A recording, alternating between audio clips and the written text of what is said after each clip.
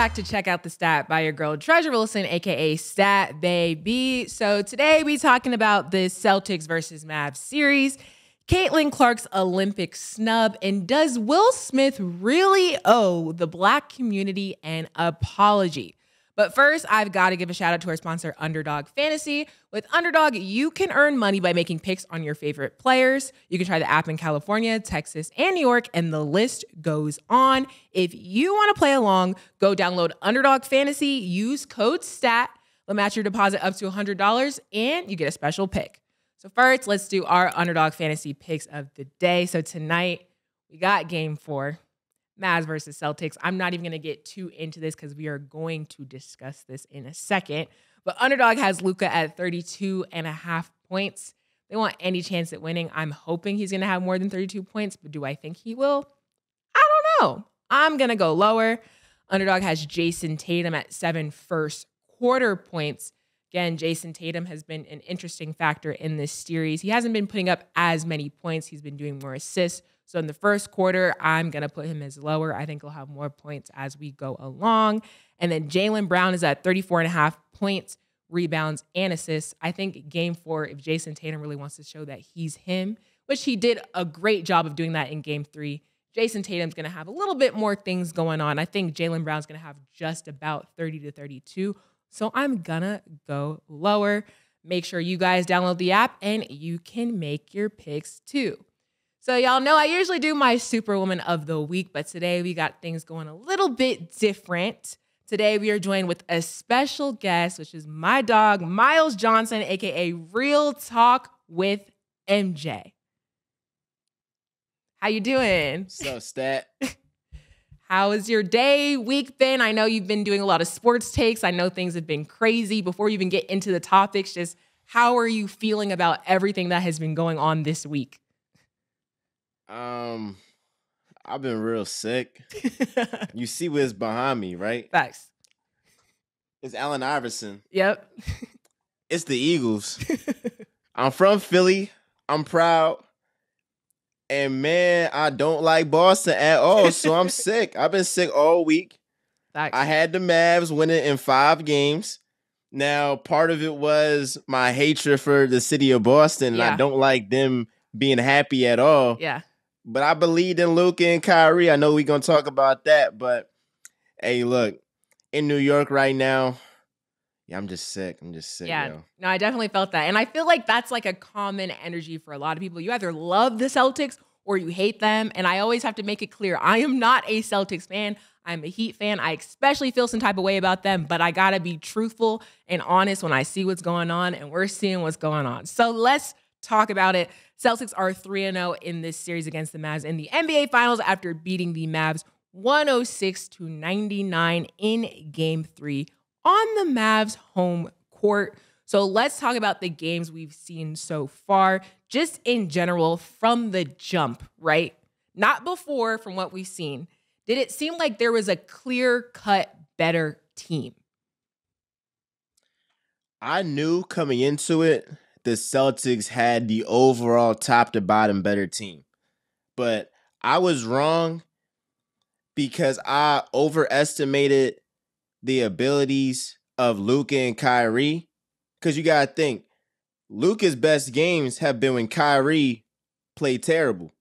And Kyrie's best game was was Luka's worst game. Right. So it's like they never on the same accord. And it's surprising that on the biggest stage they aren't, because you saw against the Timberwolves what happened. 30 balls, both of them. They both had 36 in a closeout game. So that's something that I thought, Kyrie and Luka, they would have been more on their game and be more cohesive together like they were in the West.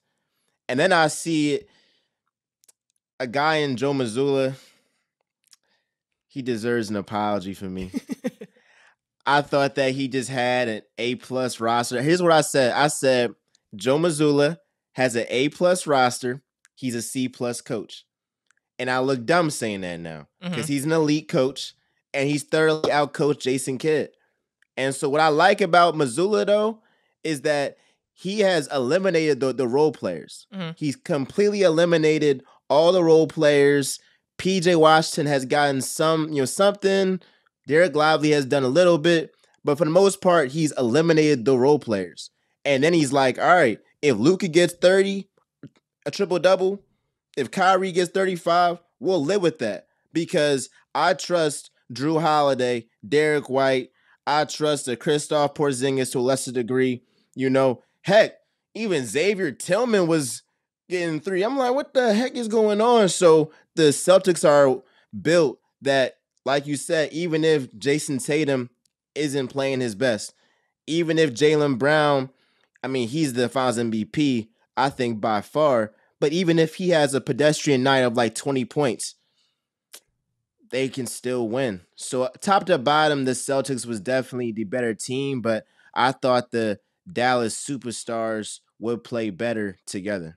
Yeah, great take. I definitely think a lot of people were in denial because if you look back going into it, it's kind of crazy to even, like, if we're being truthful, it's kind of crazy to even think like, oh, like the Mavs are exceptionally better because we see the players on the team great, but like the record that the Celtics have had throughout the season has been insane. And Missoula has definitely outcoached Jason Kidd. Jason Kidd had very weak defensive schemes for the Mavs to play. And then just the Celtics, the way that they've been going, the way that they've been outscoring, even just in the third quarter, game 3, they've just been doing the better job. When we've seen Porzingis come back game 1, how he was able to, put up shots offensively in a quick amount of time first quarter, like they just had all the ingredients in the recipe that they needed to win, and they've remained consistent, which is something that the Mavs have lacked. I think that they've been a lot more inconsistent because kind of like you said, there's this argument for them being the best backcourt duo that we've seen in recent years. And then, like you said, Kyrie will have a weak game and then Luka will have an exceptional game. For them to be on the same accord, like same way with Jason Tatum and Jason Brown. I'm not going to say that when Jason Tatum scores less points, he's having a bad game because I think he's being a great role player, which is what the Celtics needed to win, as we've seen has got them this far. But to see the disparity and differences between the Celtics and the Mavs and what the Celtics have been doing that the Mavs just can't seem to do, it's frustrating, especially like you said, like a lot of us aren't necessarily Celtics fans, which is okay. But to see them just have that recipe fixed, like this is smooth sailing for them. And this is not a way to go. And I'm not going to say what I think my prediction is. We'll get to that in the end. But seeing how things are going, seeing how the tables have turned, this is not the type of series that we expected to see. In game 4, I'm stressing out for the Mavs. I think it can only go downhill from here. Okay. And then your thoughts real quick before we go to the next question. You said it's over. Okay. And then just in general, who do you feel like has been the most disappointing player? There's been a lot of back and forth for both teams, different cases, but who do you believe has been? See, look, obviously, like the superstars, they get majority of the credit, but they get majority of the blame. Luka Doncic has gotten a lot of praise. 25 years old, got his team to the finals, Western Conference Finals MVP. It looked like he was ahead of schedule because a lot of these guys, whether it's LeBron, Jordan, heck, even Tatum to a lesser degree. But like these guys they've had their lumps in the playoffs versus Luka, we were like, well, shoot, he might go into the finals and, win his first chip early on. All that to be said, if he doesn't play well, especially in a game 3, you gotta criticize him. Yeah. And it pains me to say it. It really do. But I think 2 things can be true as well, though. Okay. Luka did not play well in game 3. Defensively, especially. You saw, remember that Jaylen Brown dunk and he just let him go straight to the lane right. Talk about the times when he was complaining to the refs and then Sam Hauser gets 3 after 3 because he too busy barking at the refs. And this has been a problem for Luka. But I would also say these role players. And a guy that I'm looking at, Tim Hardaway Jr. was out there doing cardio. I could have did what he did. Just running out there. I'm like, And I feel bad for Jason Kidd, though. I feel bad for him a little bit because I'm like, you're an NBA player. If you're given 20 minutes in a finals game, I would hope that, like, you do something. Can I get an assist, a rebound? Can I get, a block, a steal, some free throws? So Tim Hardaway Jr., I feel like if he, gave them a couple of threes, that's the guy who hasn't made a shot since May 18th, if I believe. May 18th is about to be June 18th. 4 days. So I would just say Tim Hardaway Jr. is a guy, if you don't want to go the superstar route, I'll say him. He was disappointing. I thought that he would at least give a little bit of a spark. Right. Yeah, it kind of seems like this stage had everybody kind of frozen. And I felt like it's kind of like defrosting ice. Like everybody was frozen up. And then game 3, everybody's like, oh, let's try to make some movement. Okay, we're back in Dallas. Let's see what we can do. You cannot wait till game 3 to start making something shake. It's just too late. That's why for me, like, and I don't like to blame Kyrie because it's like, we praised, what he has done in the season so far, kept quiet in his lane, doing what he needed to do. And then I loved his performance in game 3, but you cannot wait till game 3 to start making things shake. And so that's why I feel like Kyrie's the most disappointing player in this series this far. And Luka, the thing about Luka is the thing that's kind of going around is that Luka has kind of been this way. People are saying that they feel like Luka has been kind of wishy-washy. We're just now seeing it on this stage because this is the stage to see it. I'm not going to go as far as to saying that yet because I just feel like that's a disservice to what he has done thus far. But then it's like, if he ain't got a ring, what has he done this far? Like, because that's what we're going for. So I'm a little bit back and forth. I'm just disappointed with the Mavs as a whole because at the end of the day, I wanted to see a good game. I wanted to see some good competition. It's really boring to watch a finals and we just know the way that it's going to go. Even the fact that if you have any hope for game 4, it's just kind of like, we ain't trying to see what else y'all can do. Y'all had all this time. About back-to-back finals where it wasn't no competition for real. I thought this would be some resemblance of 2016. That's what I thought was going to be. That's why I was so hyped. I was so hyped for this because I was like, all right, you got Luka, you got Kyrie. Before this series, they were called, one of the best backcourts of all time. Right. They were literally called, could they be the best backcourt of all time? Kyrie Irving was talked about, is he the best wingman of all time? Right. I mean, we heard all of that stuff. And for these guys not to cohesively put it together is very disappointing. It's like we have another, they might win a game, but that's it. That's it. And I'm not confident in that. I feel like Jaylen Brown, that real alpha of that Celtics locker room, is like, no, we want to finish them. No, did he? But we want to finish them, like in Dallas. So, hey, I'm not trying. I ain't trying to get caught up. I already know how it go. Right. You're safe. That's what Jaylen Brown probably thinking though. Yeah. I don't know. It's a lot of different thoughts. I definitely didn't expect it to go this way. My last question before we move on to WNBA, just in general, which is kind of a no-brainer question. Do you believe this series is over? And if you do, when did you realize the series was over? I realized this series was over when Xavier Tillman made that 3 and Jason Tatum was on the bench just cheering, super giddied up.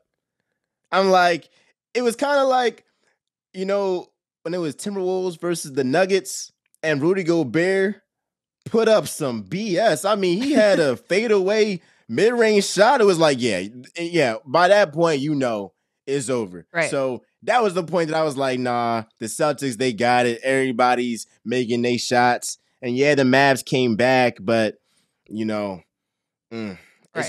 too late. So, yeah, I don't think they have a shot.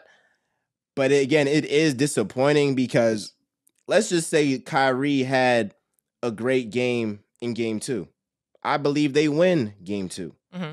And if Luka had a better game in game 3, I believe the Mavs win game 3. Right. Now you're talking about going into game 4, they're up 2-1, it's way different.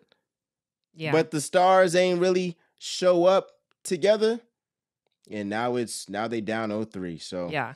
they might get a game, but that's pretty much it. Facts. Yeah, it's definitely a sad case. I knew immediately game one, even after watching that first quarter. I tweeted out, I was like, y'all, this is concerning because what we're seeing right now should not be happening. Everybody's like, Stat, it's just game one. Like, relax. Like, Porzingis is just having a good game. No, like, this doesn't happen. We don't see this happening, especially with the Mavs on the court. We got Luka and Kyrie. We got everybody who should be on the court trying their best. You can tell they're trying their best. It's not translating to a great score. Like, I was like, yeah, it's over. I already know this is over. And it's sad to say, not to be like I was right, but I said it earlier when the season first started. I was like, I feel like this is the Celtics' best opportunity. This is their best chance. They have a lot more to prove because they do have a lot on the line of people, comparing them to their past teams and like saying Jason Tatum's not really him. This was the perfect opportunity for me. Like, look, I'm going to shut all y'all up. We got Missoula in the cut. We finna show y'all what we're about. And that's what they did. I think later on, we're going to realize how, not saying that they're not a good team now because they are, but I think later on, we're going to realize when we look back at the stats, because throughout the season, I felt like it didn't really feel like it. Everybody was like, okay, the West is stacked. They have great players, great teams. Like somebody from them is going to come out on top. So I think it completely caught everybody by surprise to see that, okay, the Celtics are actually still maintaining and going this far. So just to see this, it's pretty surprising. But shout out to them. As far as game 4, I'm confident to say that I think the Celtics, it's crazy to say that the Celtics are going to sweep the Mavs, but I think that is what's going to happen. Before we move on, Miles, what do you think is happening in game 4? And then we'll move on. Man. What'd you say? I said, basically, do you think that the Celtics are going to sweep the Mavs, or you think the Mavs got to get a game in? No, I think I got too much respect for Luka. Too much respect for Luka to think that he gets swept. Same with Kyrie.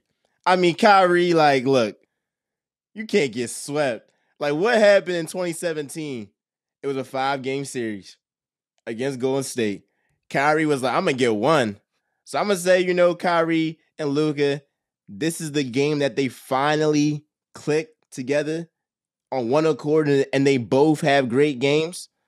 I think Kyrie, when he's back at home with his folks, like, he feels more comfortable at home and he'll have a great scoring night. And I feel like Luka has something to prove. He hears everybody chatting. I've heard the craziest takes about how Luka is just hardened, but he white. That's why he don't get criticized. I heard the craziest ever. And I think Luka's hearing this and being like, all right. Yeah, we might lose, but I ain't finna go out like this. So I got the Mavs getting game 4, and we'll see what they do in game 5. Okay. It's over. It'll be over in game 5. Yeah, you're a lot more optimistic than me. I don't think they have it. I think the time for them to have it already passed at this point is like, even if we win one, we not winning 2. So swept is what might be happening. I see it in their future. I'm so sorry to say, but at this point, I've given up. There's nothing to show me that they are going to. Yeah. Moving forward, because Tatum right now is saying he don't care about the whole who the best player on the team. Mm-hmm. Jason Kidd earlier on in the series, some people said that he was trolling. He was trying to cause dissension in the locker room. I feel like he was dead serious. He actually felt like Jaylen Brown was the best player. And Jaylen Brown has a great argument. I think he's the best player on the team. He that alpha dog. He the lead dog. And so do you think moving forward after they win this chip that we might have a Kobe Shaq situation where the media try to put these guys together? Yeah. And then over time, maybe one of the guys is like, shoot, let me see what I can do without you. Yeah. I don't think it's ever going to go into like public beef that we are going to see. Me personally, like right now, I think the argument everybody has is that Jaylen Brown is the best player on the team. But the way that Jason Tatum thinks, he's real calm about it, and none of them are going to make a big fuss. That's also why I think that they're going to win game 4, because I feel like this is Jason Tatum's time to shine and say, you know what? I want to have a big impact on this finals. I'm going to show y'all that I'm really him. all the things that he quotes and like his Kobe tributes all the time. Like, I feel like he's saying like, I don't really care about that. Like on the media side, like, I don't really care about that. Like, we just want to win. We want to have good chemistry. Like, end of the day, as a player, when you are competitive, you are a competitive NBA basketball player. You're going to do what you can to show that you are him, whether you do it in a nice way or a mean way. So I think that that's all for show. I think, people are still going to have their arguments on who they think is better. The media can do what they want, but at the end of the day, I think Jason Tatum's going to try to spice some things up to show like, hey, he's going to show, hey, this is my team. I don't care what everybody says, this is my team, but I don't think it's going to translate to where we see arguments or any problems. They're both cool, calm, and collected. Sit back, not too flashy, not too much. I don't see it getting crazy. So yeah, I will say they personalities complement each other. Yeah, because you see that Jaylen Brown is more outspoken. Yeah, in the huddles, he's the more outspoken guy. You can tell like he the alpha, and Tatum is more. Some could argue he has the game of a Batman, but the personality of a Robin. Right. So you got the personality of a Robin, but you got the game of a Batman. That's perfect. Yeah. Because with Kobe and Shaq, it was like you got both alphas. You got both alphas. Ooh. Right. But if you got one guy who is not even in his nature to like be that alpha type of guy, like it might work. It might work. I hope there's some dissension because, I need my Sixers to get one before, before I get too old. Yeah, I definitely heard you there. Okay, so in the comments, let us know what you guys think about this series so far. We're going to go to break. When we return, we're going to discuss Caitlin Clark, and we're going to get into Ain't No Way. Harlem shit, yeah, we the shit. Shit all year round is money season. Every flip counts. I got rich over this bounce. Girl, ain't no sales in Gucci. We ain't looking for a discount. No. My man Sin City say it's only money. It's only money. Ain't no sales in Gucci, baby. It's only money. It's only money. Money. Why you acting funny? Why you acting funny?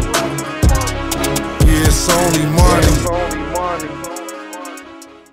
Welcome back. Now we're going to get into Ain't No Way, where we talk about the crazy things that happened this week. So ain't no way Caitlin Clark was left off the Olympic women's basketball roster. So backstory, Team USA announced its basketball roster, and the list does not include Caitlin Clark.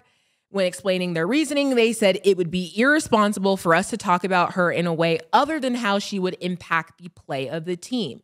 Because it wasn't the purview of our committee to decide how many people would watch or how many people would root for the U.S., it was our purview to create the best team we could. So, with that being said, me and Miles are going to discuss our thoughts on her not being on the team. Miles, guess first. What are your thoughts? Man. So, let me preface this by I've been in media for like several years now. So, the way that I think is what's going to generate the most eyes. And obviously the talk is about Caitlin being a snub. I definitely feel like Team USA should have added her on. But there's something that nobody's really talking about though. Okay. Why didn't why didn't Team USA take this prime opportunity to not only put Caitlin Clark on there, but to put Angel Reese on there? Because you want to know the storylines from rivals in college to now teammates on Team USA. They would literally be a top 3 storyline in the Olympics. A top 3 storyline when you got Sha'Carri Richardson. A top 3 storyline when you got the Avengers assembling with Team USA on the men's side. A top storyline with Gabby Thomas and Sydney McLaughlin, Noah Lyles, and Katie Ledecky. This would be a top 3 storyline if they came in.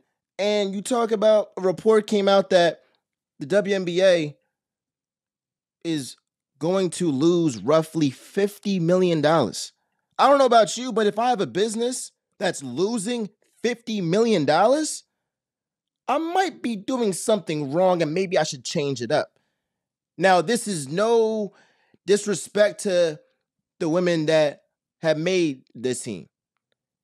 But if you're talking about sacrificing either one person, or two, in the case that you bring in Angel Reese as well, it's like it might be a sacrifice so that, a girl from Italy is looking at them and being like, shoot, I want to play in the WNBA one day. And you have that going on, and you globalize the game more. And over time, it will pay dividends by WNBA players making more money and the league being better. So that's how I look at it. And I'm working the Olympics on social media. Fire. So I was pissed off. I'm like, but again, it makes your job harder in media. It makes our job harder to be like, all right, we got to work harder to come with better storylines, or to make engaging content. So I'll say that, but I would have definitely liked to see Caitlin Clark and Angel Reese be on Team USA. That would have been box office. Okay. Well, when I think about that, I think seeing... You see how I started that real nice?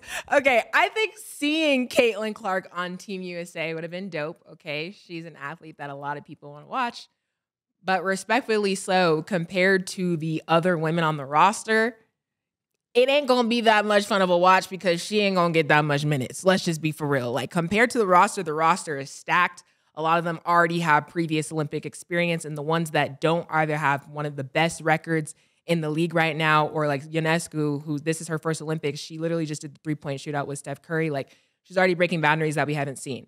As far as storylines, I personally have to disagree because I don't think that Team USA is really focused on making a storyline. I think the Olympics is going to get viewership regardless because we're not talking about things going on in the States and the Americas. We're talking about things on a global scale. I mean, if you want to see a storyline, this is why we're advocating and pushing for people to tap more into WNBA and watching the game, because the storyline right here is saying, okay, we got Camilo, who played for South Carolina Gamecocks under Dawn Staley. Then we got Angel Reese, who played for LSU under Kim Mulkey. They're on the same team as Chicago Sky. So if you want to see some drama, see how they coexist together on the same team for the Sky. And they already got a lot going on. Third thing I'm going to add, I understand profiting and making money, and we want these players to, make more money, put them on a global scale. We are already finding out ways for these women to make more money internally. So Breanna Stewart just made her own pro women's league that's starting in Miami in the fall.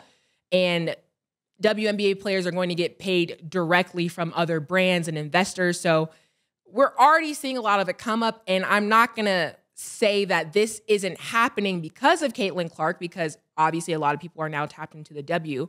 But because of her, bringing this kind of attention and energy to the league, other players have been able to thrive. And I think that is okay for them to thrive without fully being connected to Caitlin Clark each time they do something different. So I understand the argument, okay, we want USA to profit. We want to see Caitlin Clark on the team. But truthfully, I think Shawty just need to rest up a little bit. This will be a great little break for her because her name is not even being used in basketball discussions solely. It's being used in political conversations. It's being used in racial conversations. Like, we've taken something that as simple as just playing basketball and made it a completely different topic when it doesn't need to be. And truthfully, maybe I'm just biased because it's USA, but the women are going to win, in my opinion, regardless. The team is great. They're good at what they do. And if you are new and now tapped into the W, they're already going to have a lot more viewership because we already have way more viewers than we did before, now that more people are tuning into the W. Like, there are some people, okay, cool, Caitlin Clark or Angel Reese or maybe even Cameron Brink introduced them, but by watching them, now they are tapping in and watching other players. It does take one player to get you interested, in an organization, but that doesn't mean like, oh, and like if I'm going to swap it, bad example, but I think it's a good example. I'm not going to be like, oh, if this person's not on the team, I'm not going to watch. Like, I'm still going to watch because now I'm a WNBA fan. I'm a women's basketball fan. Just like on the men's side, if I'm a, NBA fan and I like watching LeBron just because LeBron's not there, if there's a Steph or somebody else there who is just as good, I'm going to watch because I like to watch basketball. So that's kind of my argument for that. I understand your point, but I do feel like it's the Olympics. It's global regardless. They've been doing well regardless. I don't really think that they're going to be lacking too much by not having her on there. That's my opinion. It's multiple layers with it. Okay. Because like we can definitely, agree or disagree with having her on there, but the discourse about Caitlyn and Angel as well, especially in media, is like I'll have a video where I praise Caitlyn. I ain't never crap on Angel. I'm praising Caitlyn. What do I see in the comments? Oh, Uncle Rufus, he hate black women. I'm like, dang, I can't say she nice. I can't say I like some 3-pointers. And Angel Reese doing her thing too, but it's like it's like a weird thing that like if you praise one, that means you don't like the other. Right. And it's like I know they asked Caitlyn a question like this week about the discourse and Yes. how certain narratives are being pushed from her name, and it's like at a certain point, can we just talk about hoops? Right. It's actually a debate right now, I think, of who is the rookie of the year. Yeah. And Angel has a good case. People have been saying Cam Brink because of her defensive prowess. Mm-hmm. I would still say Caitlyn, but it's a debate, and it's a debate about hoops, just like how there's debates on, who's the best player on the Celtics. Yeah. Debates on, is Luka still a top 3 player? Is his defense detrimental, beyond repair? Stuff like that, that in all other sports, we have, that type of discourse. That's Right. what it's about. Like, and so you got that. And, I'm excited to actually, I still am excited to see Team USA, because I'm excited to see how they react with like this new spotlight.